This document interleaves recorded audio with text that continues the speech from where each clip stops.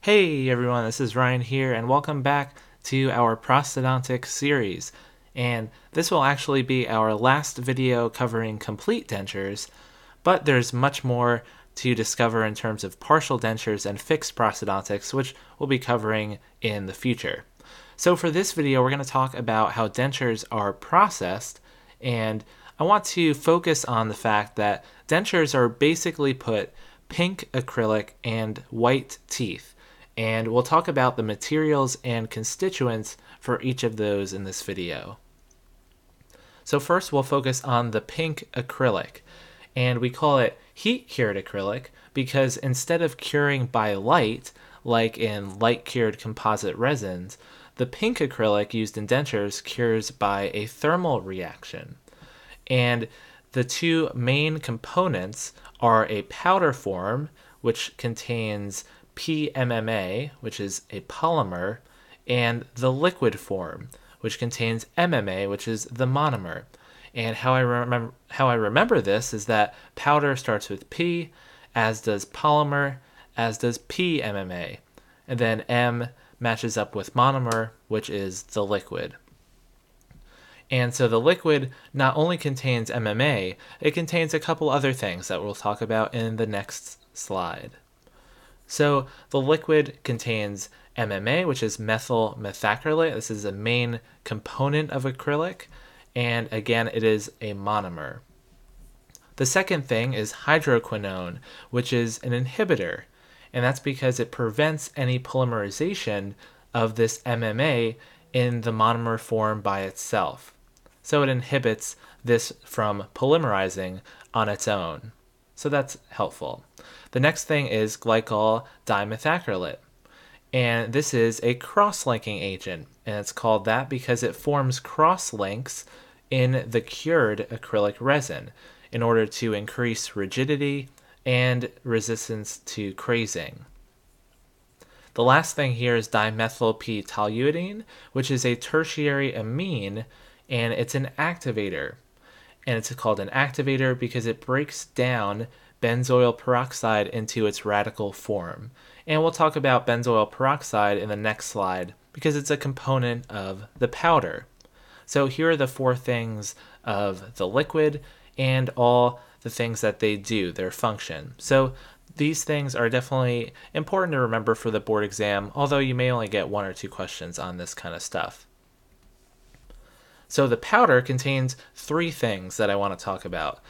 The first one is polymethyl methacrylate, which is just adding a poly in front of this because it's basically long chains of MMA, which makes it the polymer as part of the powder. So this should probably say polymer, and that's the first thing. The second thing of the powder is benzoyl peroxide, which we talked about previously. And that's what the activator, dimethyltoluidine, is breaking into its radical form. So benzoyl peroxide is the initiator, and it's the initiator of the reaction, just like it is in self-cure composites. It's actually the same compound that is in the self-cure composites, and it's also an initiator there.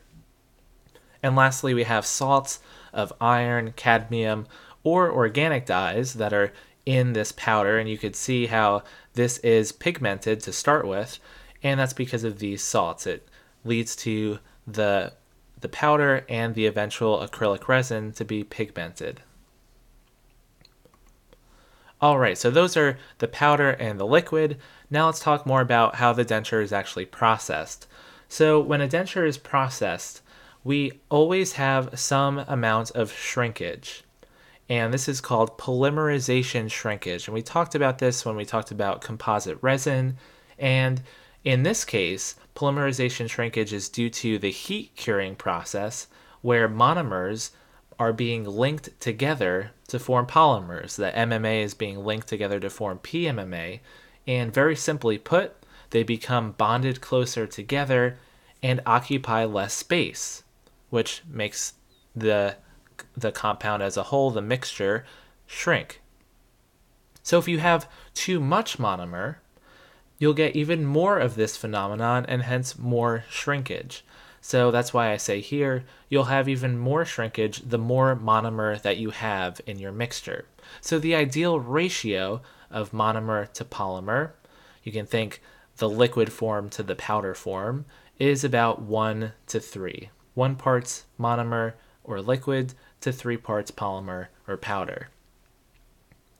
And porosity is due to underpacking with resin at time of processing or being heated too rapidly. And this is a pretty common boards question, that heating the acrylic too fast can lead to porosity. So heat-cured acrylic must be processed slowly to prevent immediate vaporization of the liquid monomer, and that would of course form porosities, because boiling off the monomer too fast will lead to these voids in the material, which render the denture less durable and more prone to plaque accumulation. So you can think of porosity sort of like we think about bone. We want bone to be nice and dense, but osteoporotic bone has a lot more porosity and is thus a lot weaker. So we don't want to heat the mixture of powder and liquid too quickly, otherwise we'll boil off the monomer, leaving these voids in the acrylic. Alright, so we talked about the pink acrylic, now let's talk about the white teeth, the denture teeth. So we have two main materials that denture teeth can be made out of, and that's acrylic and porcelain. So acrylic, one of the pros here is that it has better retention because it can bond to the acrylic resin of the denture base. We've been talking about acrylic this whole time as being the pink acrylic, and so the denture teeth can be also made of acrylic as well, and so you get better bonding because it's a lot of the same chemicals, and so you can have some nice bonding and you don't have to worry so much about teeth that are just going to unbond and fall off. So porcelain is the other option, and it's typically more aesthetic than the acrylic teeth because they're more stain and wear resistant. The porcelain teeth are a bit more brittle. They can chip and break. They may wear the opposing teeth, can be a little bit rougher if you have a complete upper denture with porcelain teeth that's up against natural dentition on the lower arch. And since we can't bond porcelain teeth to the acrylic resin of the denture base, they have a very specific design feature to help keep them in place. For anterior teeth, that's called a pin, which sticks out the bottom that gets locked into the pink acrylic to provide retention. For the posterior teeth, we have diatorics, or a retentive hole, usually with an associated smaller vent hole. So let me show you a picture to talk a little bit more about these and show you what I'm talking about here. So for the porcelain denture teeth, again, we're not having bonding. So for the anterior teeth, they add a little pin here that's able to lock this tooth in place when the acrylic resin is poured. And for the posterior teeth, instead of having a pin, there's this retentive hole. Almost looks like an occlusal prep that was prepped into this denture tooth, and a little vent hole so that the acrylic resin can pour in here, can vent out this way, and can provide nice retention. So these two features, the pin and the diatoric, can help hold porcelain denture teeth in place. So I'm going to end the video and our discussion of complete dentures with a very simple, brief overview of how dentures are made at the lab, in case you're curious. You won't really get any board exam questions on this, but I'm just including it in case you're interested. So the trial dentures are first sealed to the master casts, and they're packed into these flasks. The top half of the flask is called the cope, bottom half is called the drag.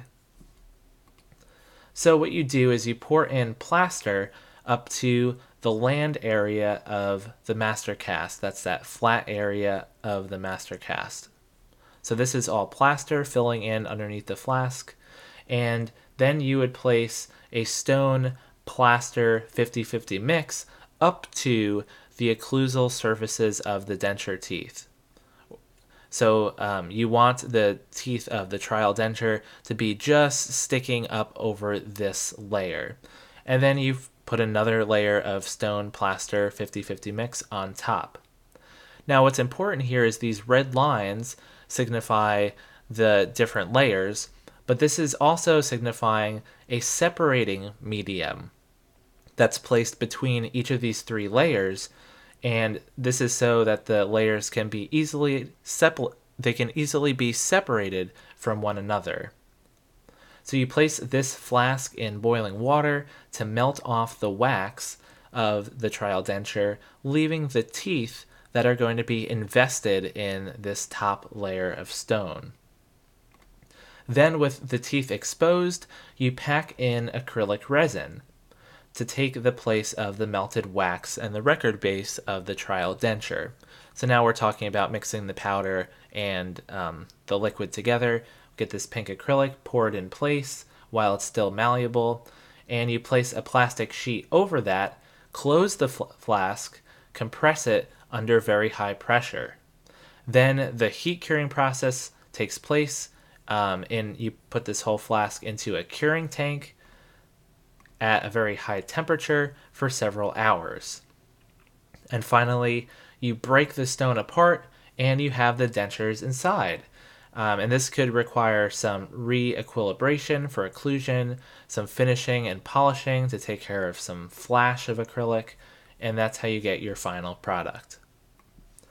Alright everybody, thanks so much for watching. I hope you found this video helpful. We'll continue next by talking about partial dentures and all of the mechanics, classification systems, and all of that fun stuff yet to come.